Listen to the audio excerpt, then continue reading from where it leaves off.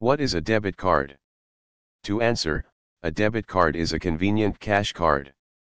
It can be used at merchant outlets as well as online without the need to carry cash. Also, a banking customer can withdraw cash as per convenience at ATMs using debit card.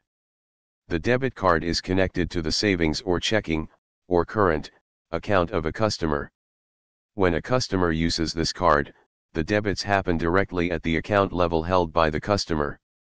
Some banks also offer debit cards with overdraft facility which can be used only when the balance in the account becomes zero.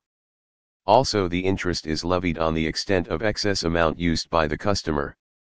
The modern debit cards work on Wi-Fi up to certain limits where PIN is not required at merchant outlets, making the transactions more faster.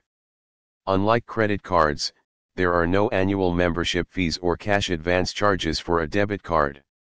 The processing of debit card happens in three ways. 1. PIN-based debit cards. These cards are designed with a personal identification number, or PIN, to protect cardholders. Even chip cards with additional securities are used nowadays where the transaction moves to banking network, say Star or Pulse, to the issuing bank which confirms the transaction back to the merchant through the banking network. 2. Signature-based debit card. Here, cardholders sign a receipt or the signature screen of the POS. Instead of being routed through a debit network, like Star or Pulse, transactions are sent through the card associations such as Visa, MasterCard, or Discover Network. 3. Wi-Fi-based debit cards.